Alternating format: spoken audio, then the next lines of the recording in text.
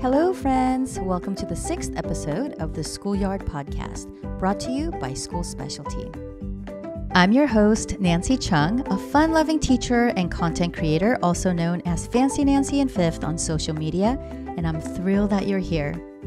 A special shout out to School Specialty, who offers essential educational supplies and complete learning environment solutions to help you transform more than classrooms. This is the Schoolyard podcast, a podcast by educators for educators where the magic of learning unfolds.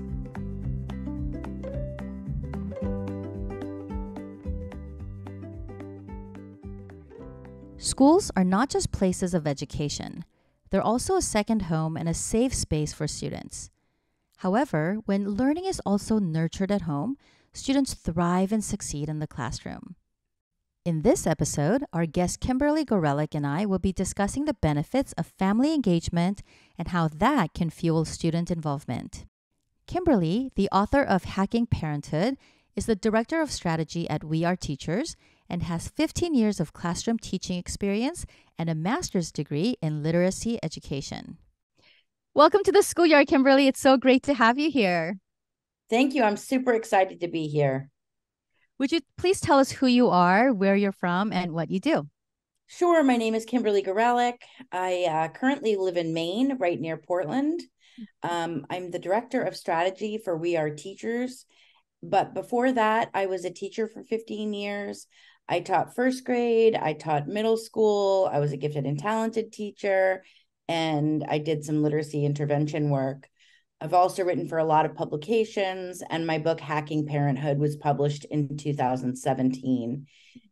That's of importance to our conversation, really, because it's the final book in the Hack Learning Education series, designed to help parents engage with school and teachers more as a way to help their children thrive in school. Oh my gosh, I need to get a copy of this book immediately. So we're going to dive right in with our topic today. And the question is, our first question for you is, what does family engagement mean to you, and who benefits from family engagement? Well, I know I'll tell you what I think it means to me, but also I did look up the American Psychological Association definition, just so we'd have that kind of as a benchmark. They define it as parent engagement in schools, as parents and school staff working together to support and improve the learning, development, and health of children. So for me, that means that families are given an opportunity to learn about what their child does during the day. And I think that that's really important because for most people, the only time the experience they have is when they were a child. And you have a very different perspective of school as a child than you do as the parent of a child in school. And so much has changed since these parents were students themselves. And I think that a lot of the parents who need to understand what's happening with their child in school so they can really communicate with them are parents who may have not had a great experience at school. And so they're unlikely to try to make those connections because they think that they can't be had. And so I think it's really important to come up with as many ways as you can to help parents feel like their child's experience at school is transparent and that they know the right kinds of questions to ask. And I guess by that, I mean, the first time I realized how different my children's perspective was to have me as a parent was because I was a teacher. And I actually taught in the school district where my kids went to school. So at the end of the day or on the way home, I could say things like, did you like today's assembly? Wasn't it funny when this happened? And so it was like I was a part of things. And so their responses are very different to that than, if someone says, what was your favorite part of the day, which is people love to start that out. But unfortunately, it's a little like bringing a toddler into Target and saying, you can have whatever you want, right? There's just too much, I think. And so it's great to be able to say, something like the hot lunch looked like something you'd like. Did you pick that today or did you get the sandwich and why? And so those are some of the kinds of things that I think parents would love to know how to ask their kids, or it seems like it's common sense because we're around kids all the time. But when you're a parent, I feel like they need to be given really explicit understanding and instruction, the same way we would expect to give to our own kids in our Mm-hmm. classroom of, here are some questions you can ask. Here's how you can find out that information. You Mm-hmm. have a menu. And so look at the lunch. I mean, I know lunch seems like, something that's not as critical, but it's a great starting point, I feel like, for Mm-hmm. Mm-hmm. parents. And I like the specific questions that you're mentioning because a lot of times parents might just ask their kids, "How was your day?" and they say fine, and it ends the conversation. So Right. to find specific questions like that and giving parents these tools or these like sample questions like discussion starters, like I think that would be a great way to start. Now, you mentioned like teaching first grade all the way to middle school, and in your 15 years of classroom teaching, do you see a correlation between family involvement and student success, whether it's like behavior or academic? Well, I definitely do, and I can give you some examples, but I also did look up a study that said the Department of Education, the United States Department of Education, did a study on 71 high poverty schools and found that when teachers were active in outreach to families and in students' reading and math scores, like just in Mhm. explaining what they were and how the testing worked and how the rationale of the way they taught, that students' reading and math scores improved at a 50% faster rate in reading and at a 40% faster rate in math. And that the things that worked were meeting every family face to face a few Mhm. times, Mhm. sending materials home for parents to use to help their kids, and staying in regular touch with families on kids' progress. I feel like Mhm. one of the things that was really critical, that happened successfully with COVID, because everyone's always talking about the negative things. I feel like the benefit is that teachers really learned how to communicate, how to get information online updated regularly. And I know that it can feel like a lot of work to do that, but I also think that the benefits far outweigh the negatives, because when parents know what, oh, I see today you guys were doing math using dominoes, and there Mhm. we go again, now you've got an actual question to ask. Tell me how that Mhm. worked. Should we get dominoes? Is there something we could play for a game? And a teacher could put instructions on how to play some kind of a game with addition or whatever with dominoes. So it really helps us to connect more and helps families feel like, I know what you're doing, and all it takes is for me to quickly check, and we're Mhm. all online at some point. Mhm. Just reestablishes or make sure that it establishes a strong partnership between parents and teachers and the kids too. So they know like they're not like the middleman like with the information or misinformation in between, but they're getting, like they're just working all together for, for the success of their kid. Have you experienced any teachers or admin who were hesitant about a lot of parent involvement? If so, what do you think the reasons are and how would you handle that? I think that there's a couple of there's a couple of things at play in this right now, in the environment that we're in right now. There's a lot of parental involvement that is unwanted, in the sense that Mhm. um, when parents feel like they don't understand what's happening in the classroom, when there doesn't feel like there's transparency, they start to want to fight for their child. And what Mhm. ends up happening is that they don't understand the difference between working with one child versus having 30 children in your classroom. So Mhm. that a teacher's ability to do the kinds of one-on-one assistance that parents might expect or might want, it just can't happen because there's only one of you and there's so many of the kids. And so I think parents, when they hear that something might not go down exactly as they hope it would go down for their child, they feel a sense of, you don't care about my kid. And I think we can always talk about extremes on either end, right? The parents who seem like they're not involved and the parents who are much more over involved. And I think Mhm. we have to try to see what works as best we can. And we really have to understand that it's very, very rare that parents don't want their children to be happy and successful in school. Of And course. so when people say, oh, they just don't care about what happens, it's really they can't find a way to make that happen. And so I do think that if we want to help our kids the best we can, we have to figure out how to come together to see, maybe you can't come read a book because you can't just leave your job. You don't have that kind of job. Mm-hmm. Maybe there's another way. Maybe Mm-hmm. you could record yourself on your phone reading a book and send it in so we could watch it. Ooh, I like Maybe, that. right? I Mm-hmm. think there's different kinds of ideas that Mm-hmm. are innovative, that help kids feel pride about their family. And I think Mm-hmm. when kids feel proud of that their family supports them and they feel like their teacher cares about that, Mm-hmm. then they walk into the classroom feeling secure. When I was teaching, I always said, I don't know really how much they learned, which isn't really true. Mm-hmm. Um, but I do know that kids were looked forward to coming and seeing me in the classroom, Mm-hmm. and that they felt like I cared about what they did, that I made sure to say, oh, your dad's away on business. Is he back yet? Or your Mm-hmm. mom's away on business. Is your dad remembering to make breakfast? Like, what kind of breakfast does he make? I Uh-huh. think you have egg on your shirt. Like, just noticing those kinds of things, I Mm-hmm. think helps kids feel like, they go home Mm-hmm. somewhere. And then when parents notice things, it's like they're acknowledging, when you're not with me, you're in your own world, and I would like to know more about that. And so it Mm-hmm. really is helping the two sort of communities come together for children. Mm-hmm. And I've come up with lots of different ways to do that, and which we're going to talk about, I think, but I also just think it's really important to be open to the idea that we can always learn more about how to make this happen. Mm-hmm.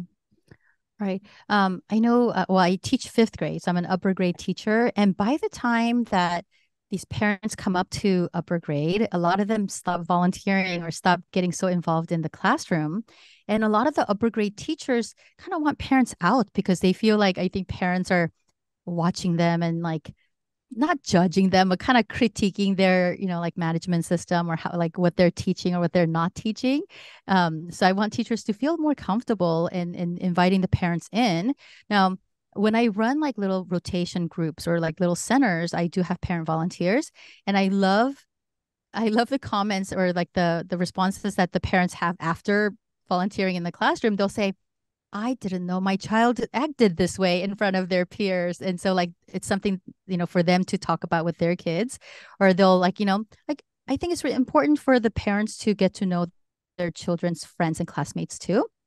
And so when I see parents get involved, I see like behaviors improving too, you know. And like Yeah. I think the students know like, oh, wait, like my mom's gonna know that I did this or I did that, or like in positive things too, like, oh, I want my mom to see me doing well in my like word work group, or things like that. So whenever there's like we keep on saying like partnership, whenever there's like partnership between like everybody, like, and it's a whole community of learners, I feel like everything is just better. I Um, yeah. totally agree with that. But I also think that's where I see the most pushback from teachers, because they'll get parents and they say parents will leave. And even though they say we're not going to talk about anything, they'll say, oh, you should see how low so-and-so's kid is. Oh, right. And that's really distressing. But I also think the more you get to know families and parents, and, that's why it's always kind of fun when you have like siblings, because you feel like you get to know those families even Mm-hmm. better. And the Mm-hmm. more you get to know them, the more that kind of respect comes along, where they know that you don't take that kind of crap. Right. So I And just, setting expectations before they start volunteering in the classroom too. Like, right. making sure you communicate, these are the things that you're going to keep confidential. What happens in this classroom stays in this classroom, and like that kind of thing, right? I Um, do think though, mhm. to talking about the upper elementary, like, I don't think you can underestimate how much value a parent reading a picture book has to kids, no matter how old Mhm. they are. And Mhm. I think that there's a couple of ways of doing it. I know, there's a lot of controversy over the book situation now. But I will say that I think you could easily come up with a list of, 25 books that you wanted to read in the classroom, and then they Mhm. could be offered up to parents. Like, if you'd like to Mhm. read, if you connect with one of these books Mhm. and you want to be the one, you can come into the classroom, you can video yourself, you can just do it, like literally just do it on your phone and send it to us, and we'll watch it, and you can, and have like an actual format where you say, tell people who you are, who your child is, why you connected with this book, read the book, and then share a couple of questions you have for kids afterwards. So there's, even with the video, there's an interaction, an interactive Right. quality. And I think Well, that can be really effective no matter what. yeah, and you mentioned the benefits of, having gone through the pandemic too. So we could do like a Zoom call. Like a Right. parent can zoom in to the class Sure. and have that interactive session with the class as well. And you were talking about a parent reading to the class. Oh, yeah. Um, Whenever that happens, I'm always watching the child of the parent who's reading, and they're beaming ear to ear because they're Yes. so happy that their parent is there, sharing their love of reading or love of the book with their child too. So yeah, I was just kind of picturing, as you were mentioning, that I was picturing the parent reading and the child smiling ear to ear, going, "That's my mom," or "That's my dad." I do think that it can't be underestimated as a behavioral sort of management strategy for kids to feel pride. Pride in their own work, pride in their families, pride in the, compliments that you've given them. And I feel like engagement is the same way with parents. Like, parents need to be able to feel proud as well. And so it's so important. I think if someone asked me the number one thing I think that could get parents more involved, it's to send a note or make a phone call home to say something that you're proud of their child doing, or they should be proud of their child doing. Because I Mm-hmm. feel like once they think that you see their child for who Mm-hmm. they are and you appreciate them, then they're more likely to want to get involved. Right. So a phone call home doesn't have to be to report some like bad incident that happened, but it could be to praise them for something, and parents will be pleasantly surprised, like, "Oh wow, I got a really nice phone call from your teacher today or from the office," right? Yeah. So what you mentioned kind of leads into the next question I had for you, which was, what can schools do? What can teachers do to promote and encourage more family engagement? Like whether it's like family math night or some kind of a family night. Like, do you have any ideas on what we can do to promote that? I think the important thing to think about is that not all caring adults can participate in the same ways. So Mm-hmm. you have to be cognizant of how a family can participate in their own way. And just because they can't come to volunteer or come to a math night doesn't necessarily mean that they can't participate in a way that their student, can really respect their honor their student. So I think you have to do a variety of things. I think setting up an online portal is critical in this day and age. I think Mm-hmm. a way to share resources and supportive notes and give some, I used to do the dinner table question of the night all the time. And I just would make them up over the summer and then just put them in, like, okay, this is the next one, this is the next one, like, ask me about this or Mm-hmm. something. And then they would have a conversation, parents and their kids would have a conversation. I Mm-hmm. find that a lot of people eat in front of the TV. A lot of Mm-hmm. people, when they sit down, they eat as quickly as possible. Like, someone will make dinner or they'll wait to order dinner or whatever, and it will take an hour. And then everyone sits down 10 minutes later, they're gone. And the art Mm-hmm. of sort of conversation is really good for everybody. And so I think if you have a dinner table question, that can really help on a portal. Um, Mm-hmm. I think letting parents know that their emails and messages will be responded to within 24 hours is Mm-hmm. good for two reasons. One, I think it's a very personal thing taking care of people's children. Mm-hmm. And I think that when people send something, like, every teacher just means they're trying, they're bringing their best to the table for whatever circumstances they're in right now, and everyone makes mistakes. I remember, telling a first grade parent once, the best thing about every single day is that you get to try again, and kids Mm-hmm. are very accepting of you trying again. And so if you give yourself 24 hours, that means that if something's upsetting or hurts you, you can rethink it so you Mm-hmm. don't go right back. That Mm-hmm. parents know, okay, it hasn't been 24 hours, so I don't need to freak out yet. So it's just Mm-hmm. a really nice time frame. Mm-hmm. Another thing I do that I think is really helpful is to ask parents to send you a photograph of where their child does their homework. Hmm. Um, Mm-hmm. and then you can say, you know how you sit down at the table and there's the bookshelf behind you, and so they feel like How do they you you know? know right, Yeah. you know something about me, Uh-huh. so Uh-huh. you help them visualize where they're going to go when they're working on their homework and where they Oh. could put Mhm. something. I've And never heard that. I love that idea. oh, I might good. implement that this year immediately. It's Thank you. great. It's really great. And I think another thing that happens when you do that is that parents realize there needs to be a place, that having a Hmm. place to do your homework, Right, knowing where right. you're going to go to do that is really Hmm. critical. And that Hmm. sitting on the sofa in front of the TV with a clipboard may not be the best course of action. Hmm. Hmm. Um, Always offer food and childcare if you want as many parents as possible to attend a function. Mm. So if they're coming and there's dinner and they can bring little siblings who are going to be Hmm. babysat by the Key Club or something like that, you're Hmm. much more likely to be able to go. Right. To eliminate all the reasons why they cannot make it. And so that's the second Hmm. part of that, which is sometimes you have to call them personally. And that's a great way for parents to volunteer. Is Right. a parent can have a phone list, as long as everybody's okay with that or whatever, and call around to say, are you planning on coming? Do you need a ride? Like, are there any barriers that you need to overcome? Like, are you going to come, but you're going to be late? Okay, no problem. There's no shame there. We'll see you when you get here. Hmm. Dinner will be served, siblings can be taken care of, and then you'll all go home together. I think when we treat schools a little more like a community center, we Hmm. um we invite people to feel welcome instead of Hmm. to feel like, oh well, everybody else can. I was just talking to someone the other day about how their child has to go to summer soccer, like preseason soccer, Hmm. from 8 to 9 in the morning and from 2 to 3 in the afternoon. And I'm like, who can do that if you work? Who can bring their children those two times? And so I think the assumptions that all parents are available to bring their children somewhere or to attend something at any time is, is a mistake. And I don't care if you're in a wealthy suburban community or a community that has a lot of people living under poverty. The majority of both parents or both caregivers work now. We Hmm. have to work. The world has Right. gotten very expensive.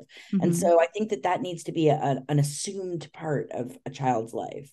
Hmm. And then another tip I have that's sort of like the photograph one is um, to you can Google this, but you can Google developmental milestones. I also have in my book, but you can Google developmental milestones with parents for a range of ages. And so if you have like a child who's in fifth grade, you want to look up a range from fourth through sixth grade for developmental milestones, and you can send those to parents. These are the kinds of things I expect for children. And I have a story that I always talk about, which is that my children had always been super shy, quiet kids. And when they turned about 5 or 6 years old, they got really loud and crazy. And it would drive me crazy. And then I looked up a developmental chart for what to expect from them. And I read 5 to 7 year olds may be prone to people pleasing, more regulated, acceptable emotions, bragging and boasting about accomplishments, interested in the rules, acting silly when tired, having lots of fears, having a temper, and being quite noisy. I was like, oh, they're just Exactly like being that. who they're supposed to be. And so Can you when tell us the title one more time? Title of that one more time?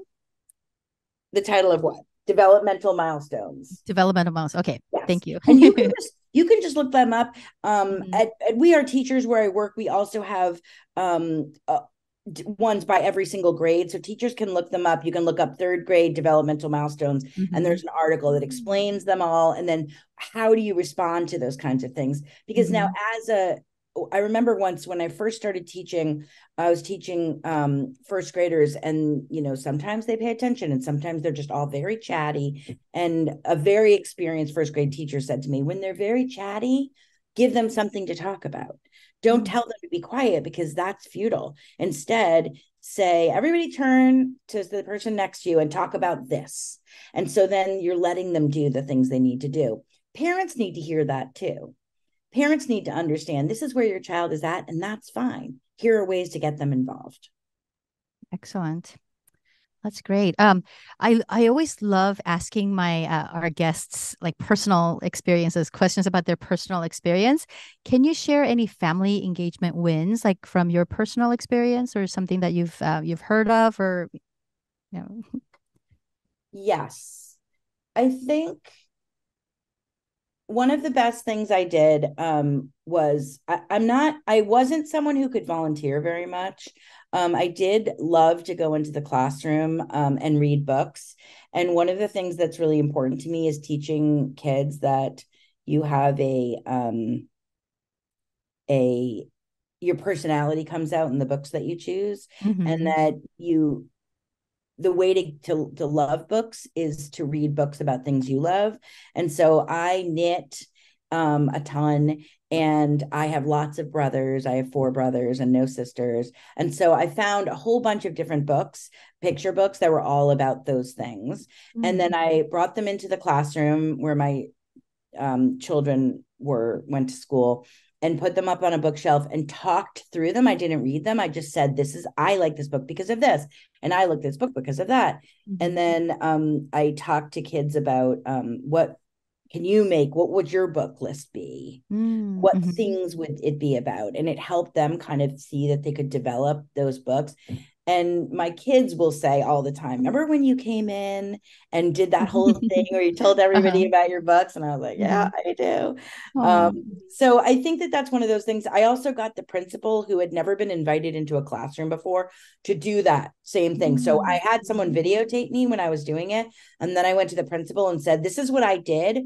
I think you should go around into the classrooms and tell everybody what you do, and Oh. what books you would choose. Uh-huh. And it's like some people are sort of awkward when they do it, but that's still lovable. Yes, I love that.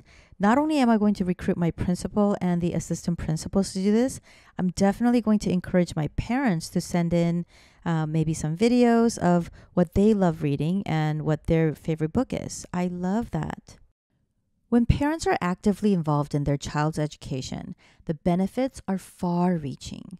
From improved academic performance to enhanced communication skills and a stronger parent child bond, family engagement plays a vital role in student learning.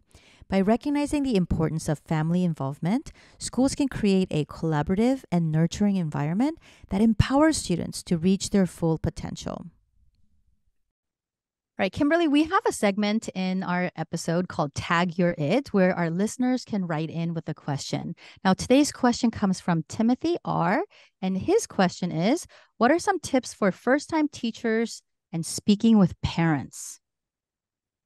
I think the most important thing is to let parents know that you are going to value their children and see them right from day one, Mm-hmm. and that you believe that educating children is a partnership that happens with parents, Mm-hmm. and that your information will be updated and you will always be able to be reached, and that when you know information, you will let them know, so that you're not going to keep things or have them chase after information. I Mm-hmm. think that it's just really important to let them also know that there will be times where you're going to ask parents to engage with their child.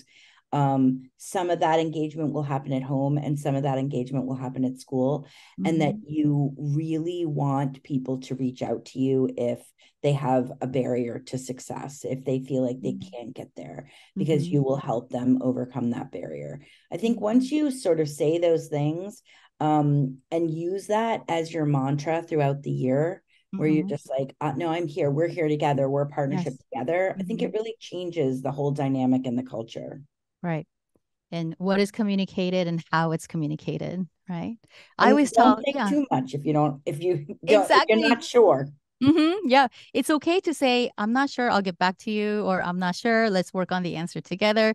I always say, like, keep it hot, keep it honest, open, and transparent, but with the heart of care and kindness and respect. Love that. Keep it Yeah, hot. keep it hot. Right. That's Well, great. thank you so much for being on the Schoolyard podcast, Kimberly. Thank you for having me. It was such a treat for me. Thank you. And Timothy, we are going to send you a Schoolyard podcast t-shirt. Thank you so much for sending your question in. Tag, you're it. Now it's your turn to write in with a question, which we will answer here on the Schoolyard podcast for a segment called Tag, You're It. Tag us on Facebook, Instagram, Pinterest, or Twitter at School Specialty and hashtag Schoolyard Tag You're It with a question that you want answered. One question will be selected per episode to be answered by our featured guest and myself. If your question is chosen to be answered on the podcast, we'll send you a Schoolyard podcast t-shirt. Thank you for joining us for the 6th episode of the Schoolyard podcast. Remember to pack your curiosity and meet us back in the schoolyard for our next episode on adaptive art. Class dismissed.